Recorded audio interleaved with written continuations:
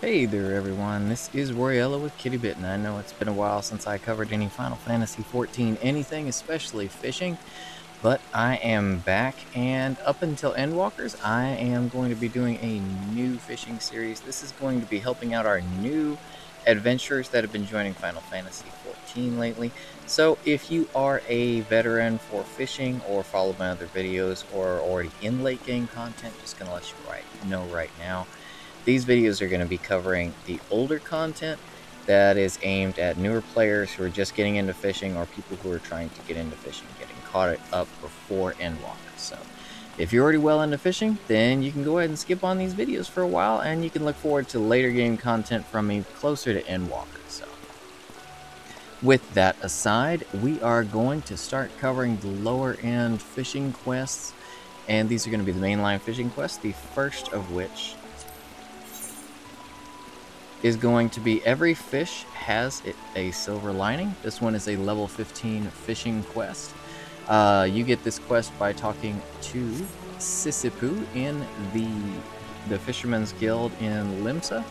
Once you have your quest, you are going to you can either use the universal lure for this if you want, but if you want to make it a little bit quicker, you can actually head right on over to Hawker's Alley. Once you're in Hawker's Alley, if you just go over to the Fieldcraft Supplier, Sunny Hill or whatever his name, Sign Hill, we are going to want to grab some rat tails.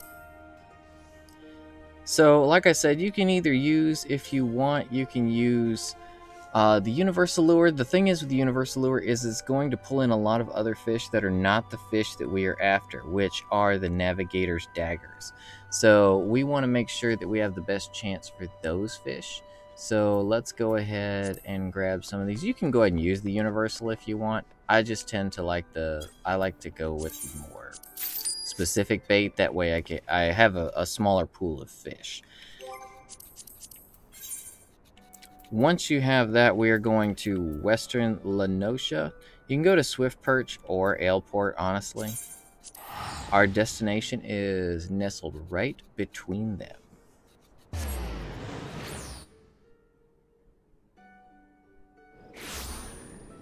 So as soon as you get here, if you take a look at the map, I'm at Aleport.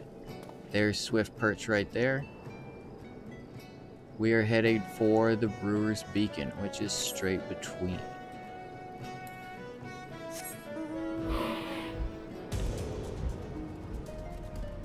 If you can fly, it's just a matter of hopping straight over the wall. If not, you just simply go right along the trail and look for this lighthouse.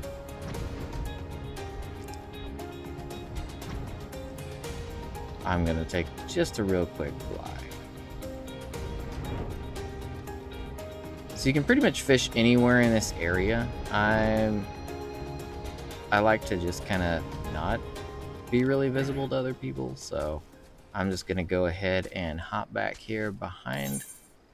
We're going to check our rat tail. For this one, all you really have to do is cast. There's no special abilities or skills. So just simple hooking will do. Now it says online your best chances at getting these fish are going to be during clear skies, fair skies.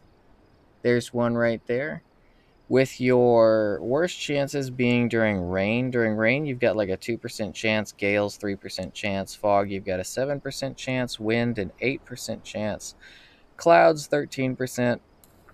Fair skies and clear skies, however, you have a 25% chance and a 38% chance of getting your fish. So nice and quick. This one shouldn't take you long at all.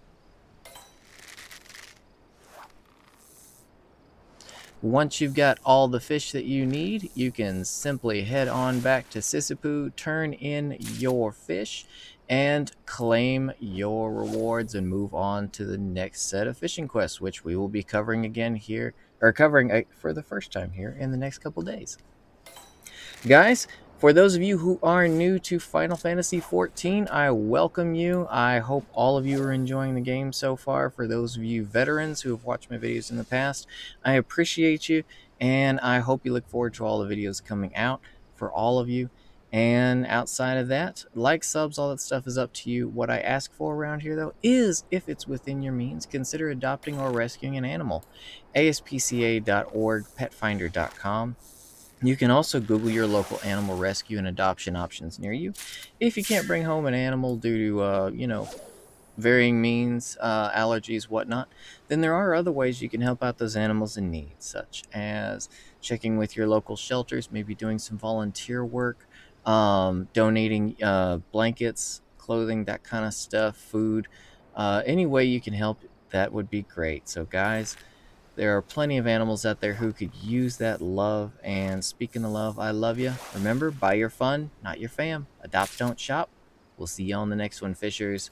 Take it easy. Have a good one.